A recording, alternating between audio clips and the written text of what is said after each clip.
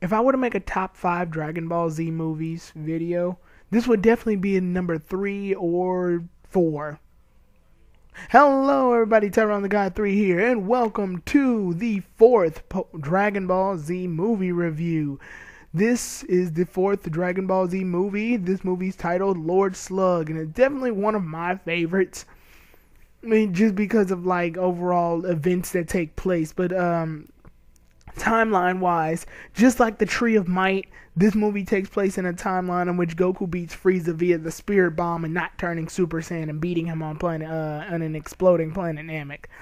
So with that said, the movie basically starts off with Piccolo chilling in the mountain regions, and when he's chilling in the mountain regions, Gohan's there too with Icarus.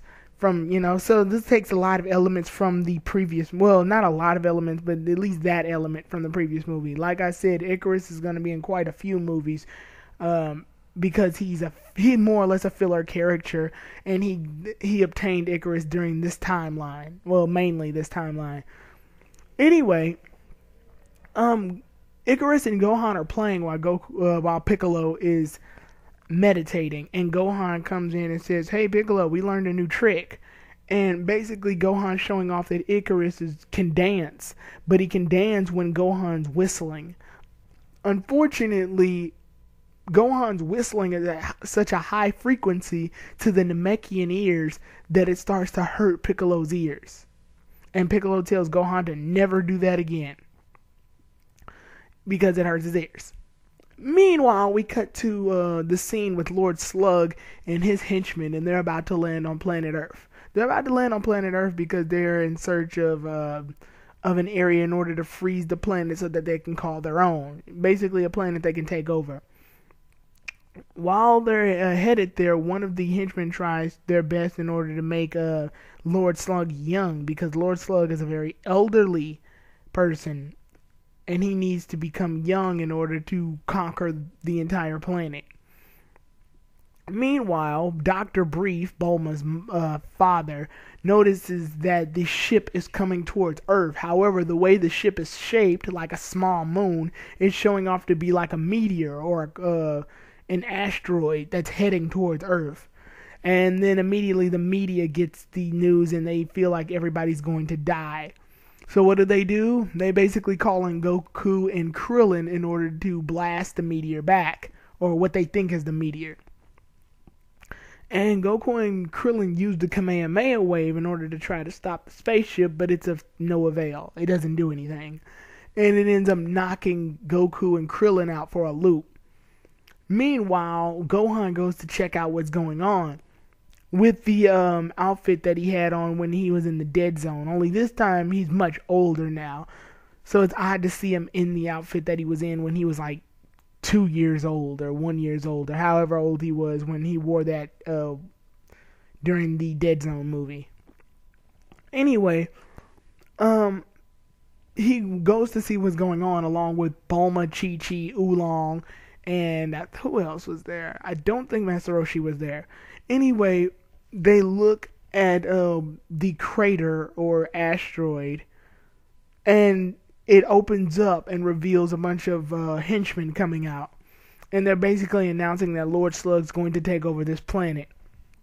And when they go off to try to take over the planet and started hurting people, Gohan steps in and beats up one of the bogies. Now, this is a really cool scene, at least for me, because it shows how useful other characters could be if they actually put more effort in. Two of the bogies try to attack Gohan, but Chi-Chi comes in and high jump kicks both of them.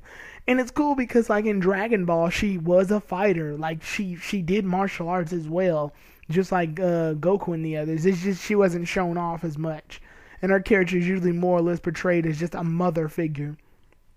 So it is cool to see that they actually paid attention to the fact that she is, in fact, a martial artist. So she knocks out two of the bogies, which is pretty impressive for her. She knocks those two out, but then one of them ends up knocking her out, which is upsetting, but you know. Anyway, Lord Slug comes out along with the rest of the henchmen, and they notice that Gohan has a Dragon Ball on his hat, which I don't like the Dragon Ball hat that Gohan sports when he's a little kid, because it essentially just makes him a giant target for all villains, but whatever.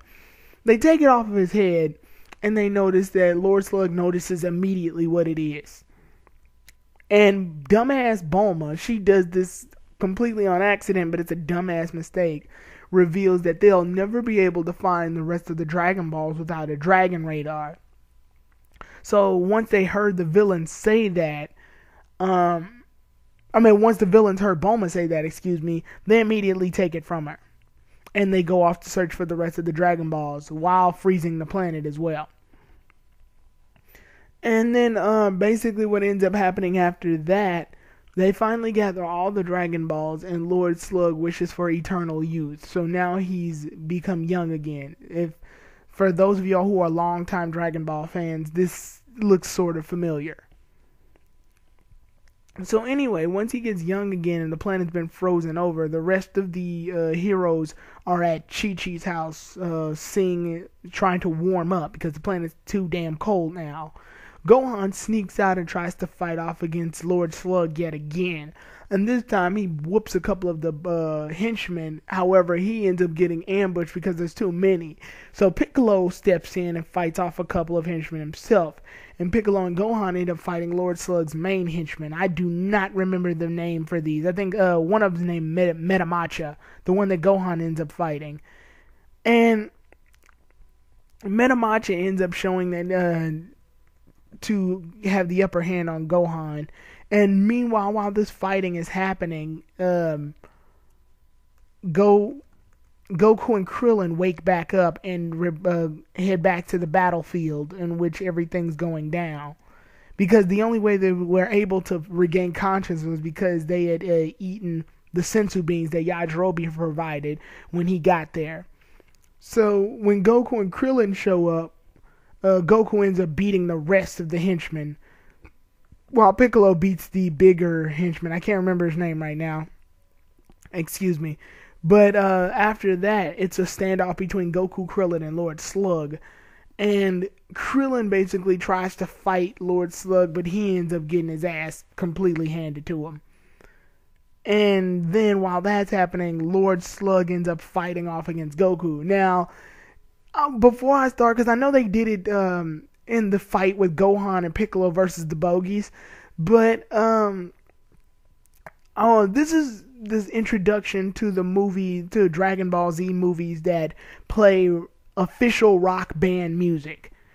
And because a lot of the Dragon Ball Z movies before this one didn't do that. But this is the start of them starting to play music from famous rock bands.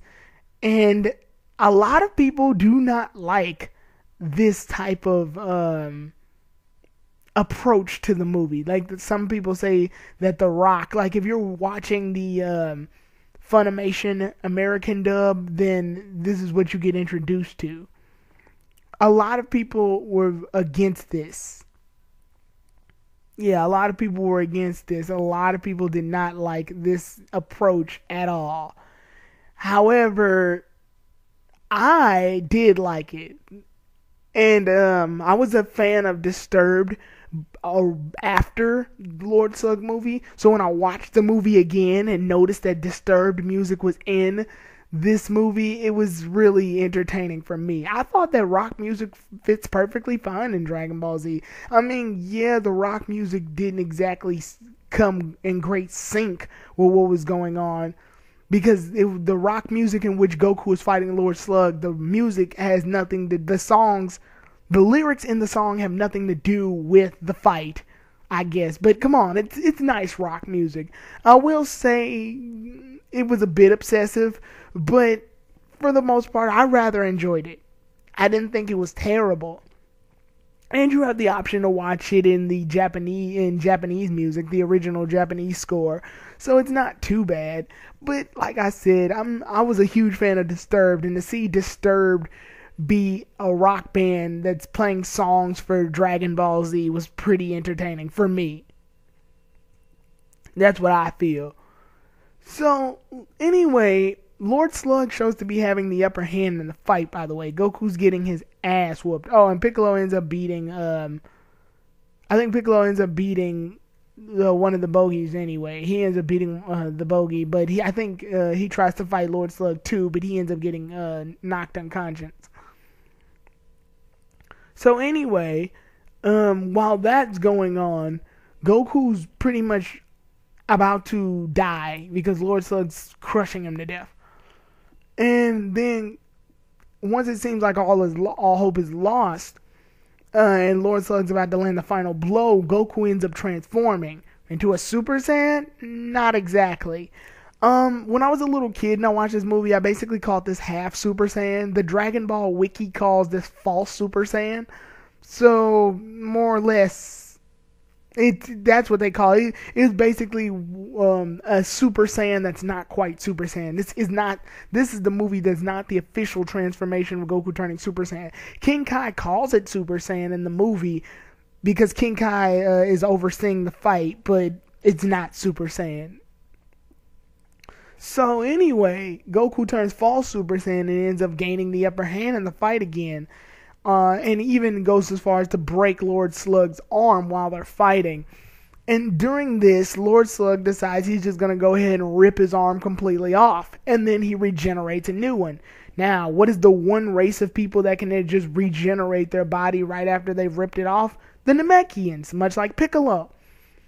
And when he does that, he ends up taking off the mask and revealing that he's a Namekian, which is weird because King Kai should have known all about this anyway, but King Kai finally decides to stop and tell Goku, look out Goku, this is Lord Slug, the Namekian that used to live on Namek but was banished because he was too evil, much like King Piccolo. King Piccolo and Lord Slug and several other Namekians were known as a certain clan of Namekians known as the Dragon Clan Namekians. And since they were shown to be too evil or showed evil purposes, which didn't exactly go with the peaceful harmony of Namek, they were banished to other planets. King Piccolo, was banished to planet Earth, while Lord Slug was banished to some other planet he probably destroyed a long time ago. So with that said, the Dragon Clan Namekians show that they have the ability to increase their size, which King Piccolo, Piccolo Jr. did it long time ago when Goku was fighting him at the World Tournament. So Lord Slug ends up doing it and ends up fighting Goku, and he clearly has the upper hand because Goku can't fight a big ass Lord Slug, that's the next movie, sorry. And he can end up fighting a big ass Lord Slug. And Piccolo tries to help in the fight as well, but it's not helping at all. And what ends up happening, Goku's getting crushed by Lord Slug's hand to the point where he could die if he gets crushed anymore. So Piccolo thinks about a way that they can stop him. And it finally hits Piccolo, oh yeah, we can do that. And Piccolo basically tells Gohan, who's unconscious by the way, to do the thing that he did earlier in the movie, which was whistle. Piccolo was telling Gohan he has to whistle. Piccolo ends up ripping his own ears off of his head, which, oh god, it sounds painful, but he can regenerate them, so no harm done. But he tells Gohan to whistle, and Gohan barely gains consciousness and starts whistling. And when he starts whistling, the frequency that would have hurt Piccolo's ears, which was a really high frequency, is freaking quadrupled now that Lord Slug is a Namekian, and he's like, his eardrums are huge. So now when Gohan's whistling, Lord Slug's ears are just writhing with agony and pain, and he drops, he doesn't drop Goku, but he lowers Goku down because he can't hold Goku for real anymore because of how painful the whistling is. So Piccolo uses this chance to get to Goku, and he's reaching for him, which is weird. Piccolo can stretch, whatever. He reaches towards Goku and grabs his hand and transfers all of his energy to Goku. So now Goku's powered up with Piccolo's energy. Goku manages to escape Lord Slug's clutches, and Goku ends up now powered up with both of them, goes Kaioken, so now he's got so much power, and he basically uses this to evade Lord Slug's strikes and make it up into the and knock him out for a while. Lord Slug comes back, and Goku ends up gathering energy from the sun so that he can gain enough power to make a successful spirit bomb. While Lord Slug ends up close to attacking Goku, Goku launches the spirit bomb, hits Lord Slug, destroys the entire ship that was making the entire planet freeze, knocks both of them out, and it returns the planet back to normal. And with that said, Goku saves the day and everybody's back to normal. And everybody, happy ending. Everybody's peaceful and everything. And this is funny. Gohan's like, oh my god, Piccolo, your ears. And then Piccolo regenerates his ears back. And everybody laughs. And basically that's how the movie ends. This movie, I really like this movie for several reasons. And I definitely will say it's a lot better than Tree of Might because the characters aren't so one-dimensional. But it does end up starting a trend of... this trend only lasts 2 movies, I think, where the trend is that the villains are a certain way.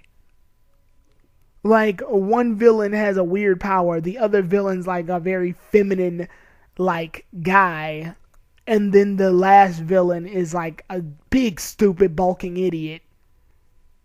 And it starts a trend. That's what trend it usually starts. And you could say this trend was actually in the Dead Zone movie to some degree, but it wasn't complimented on. But at least these characters show a little bit more personality, I guess. I mean, as far as henchmen go. But Lord Slug's backstory is very similar to King Piccolo's if you watch Dragon Ball. So this is a good way to get into the series if you've never seen a plot used this way before. If you've already seen Dragon Ball and the King Piccolo saga, then this is very cut and paste, very copy and paste. But at the same time, it does show that there's more Namekians in the Dragon Clan, which gives Piccolo and his race more backstory. So I like how the Tree of Might was more or less like the Saiyan movie. And this was more or less the Namekian movie. Like the what would happen if King Piccolo had continued to rule the world type shit. So it was good to see like a Namekian backstory movie right after a Saiyan backstory movie. So this movie definitely, but however, the difference is this movie definitely shows to have a lot more personality going for it than Dead Zone. Like I said, it's one of my favorites, and I like the theming of this movie and how well it was used.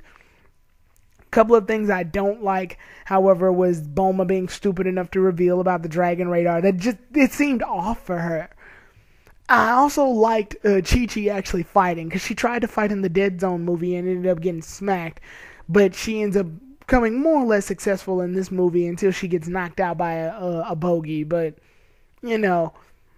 it's good to see this movie come in with a good style